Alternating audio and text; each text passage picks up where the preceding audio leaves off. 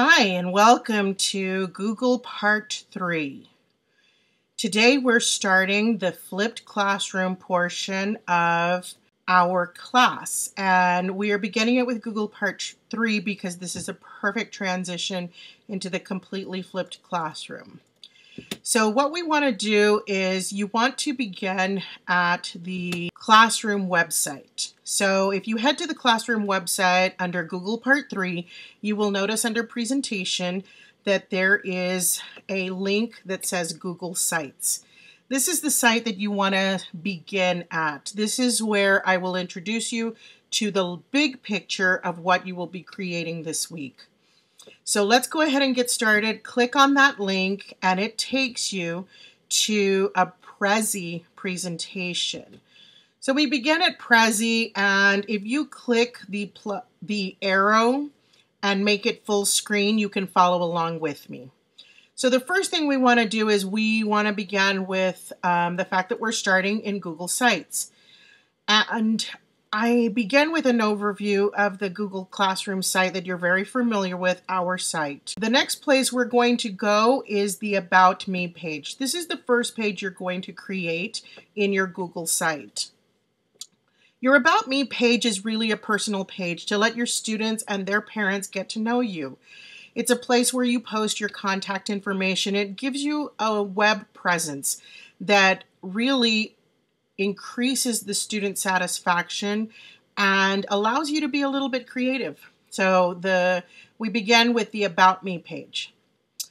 Your next page that you will be creating is the Resources page. This is very similar to the Resources text box that I use every week, but you will have an entire page devoted to this. Now, the method that I'm having you create this Google site is just one method. This is just kind of a quick and dirty method of creating a website. I have mine broken down into content chunks because we utilize problem-based learning in our class. And so that makes the most sense for that pedagogy.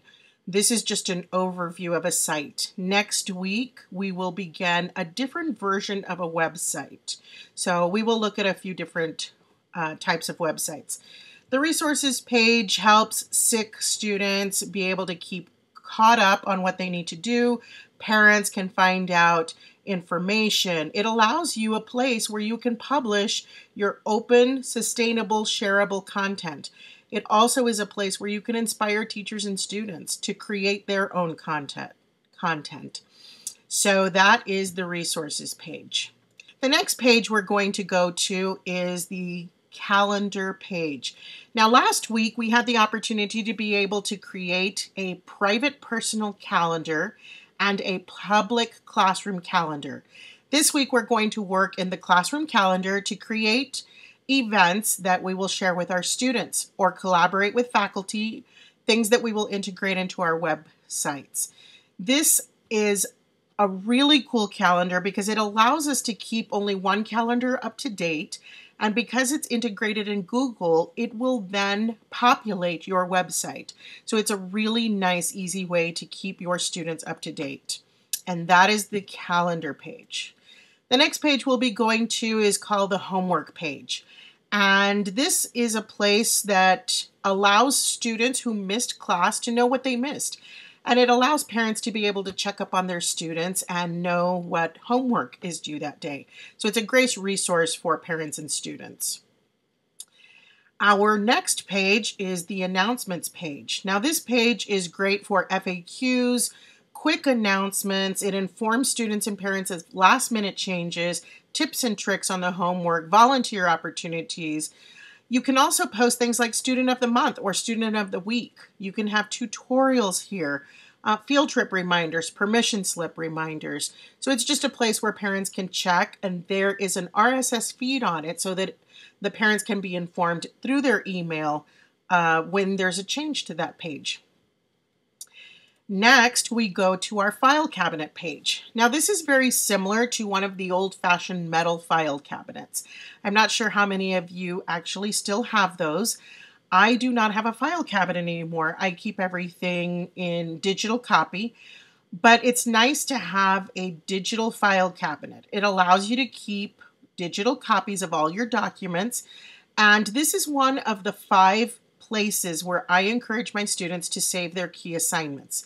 You are able to download or to upload MP3s, MP4s, PDFs, MOVs, AVIs, Word docs, Excel spreadsheets, PowerPoints, etc., etc. Lots and lots of different file formats you can put in your file cabinet. A great resource for you. And finally, the last page we will be creating is the survey quiz test page. Now, this is going to be a really easy page to create because we've already created the survey. So you will go and create this page, and then I will teach you how to embed the form into the web page. And it'll take you probably 20 seconds to make that happen. So that's an overview of the website we will be creating today. Or this week in class. Now, just a little bit of information for you. This week was scheduled to be our first totally flipped classroom. And it just so happened to coincide with me going to the emergency room on Sunday and getting a diagnosis of pertussis, which is whooping cough. So I'm not allowed to be around anybody actually for the next week.